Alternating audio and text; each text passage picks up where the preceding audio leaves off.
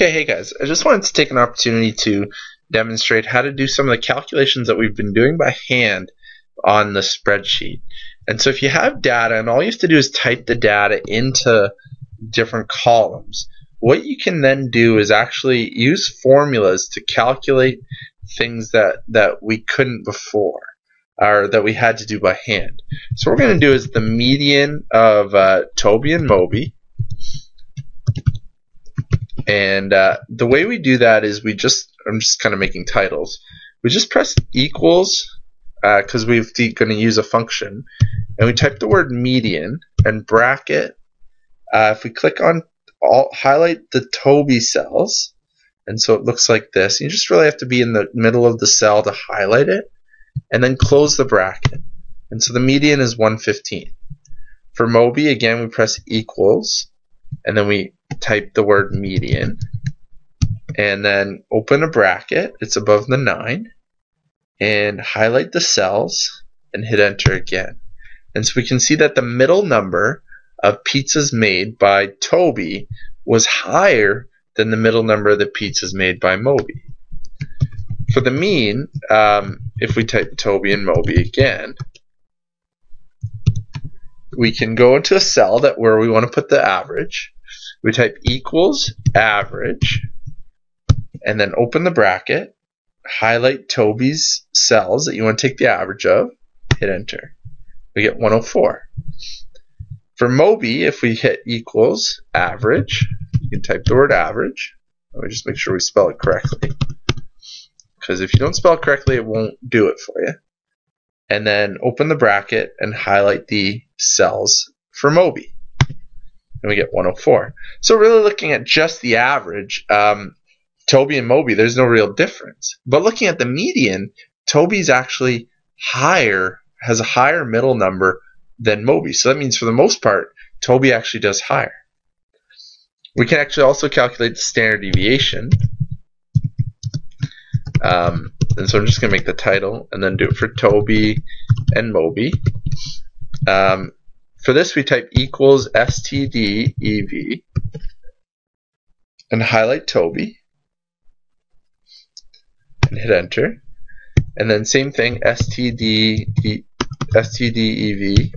bracket, highlight Moby and hit enter.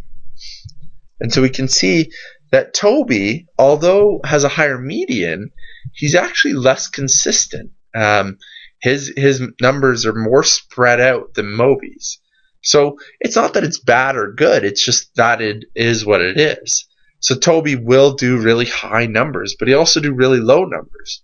And in general, he'll be 55 above and below the mean, 104, and Moby will be 47 above and below the mean of 104.